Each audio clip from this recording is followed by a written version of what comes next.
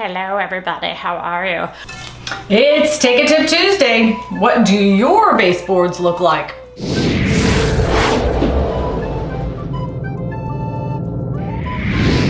Hi, it's Kristina Smallhorn, your real estate whisperer for Ascension Parish.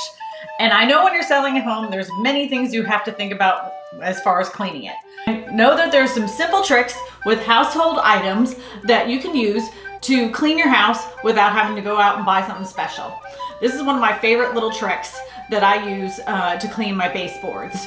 Believe it or not, people do notice your baseboards. And if you want to know this little trick, you don't even have to get down on your hands and knees to clean them. I'm gonna show it to you right now. It's very simple. So my little trick I learned from when I was pregnant.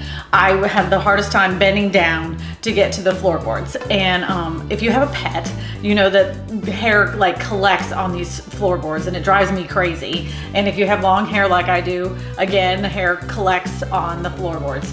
So I found this really cool trick. You take a tennis ball and then you cut it in half.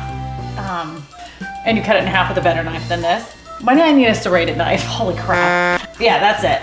Serrated knife it is. Okay, so you cut this little slit in it. And I'm gonna clean this. Okay, so you got this like slit. Boo! Hello everybody, how are you? You're gonna take this ball and you're gonna put it on the, like a Pac-Man, like that. Okay, so you put it on the edge. You see, woo! And you're thinking, how the heck is that gonna clean your baseboards? So here's my trick. So you get a towel and you wrap it around the edge with a rubber band. Hold on, let me find the rubber band. Found my rubber band. Okay, so you're gonna put this on this like this. And then you're gonna use the cleaning solution that I had posted in the blog. There's a link to my blog with all the little cleaning solution tips that I have. Oh my God. Easy household items you can use for cleaning solutions in your home. So you're gonna spray that on here, and then I'm gonna show you how great this works as a little cleaner for your baseboards.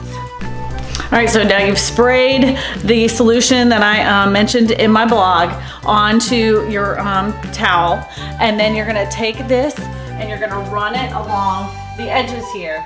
And if you think it's not dirty, you know, because you're like, oh, there's no way, it looks clean. I'm telling you, it's dirty. Let me show you what it looks like. Oh, gross. Gross, told you it was dirty. It didn't look dirty, did it? But it is.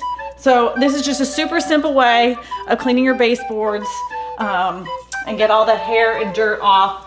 And you don't even have to get on your hands and knees to do it. Especially if you have back problems or, you know, and you're pregnant or whatever, you know, you have, you know, bad back, this is it.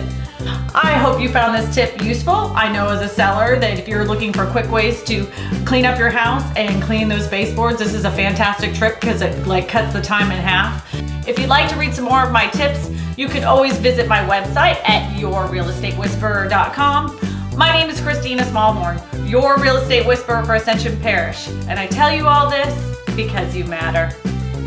Make sure to like and subscribe and hit that notification bell so you don't miss any of my other tips.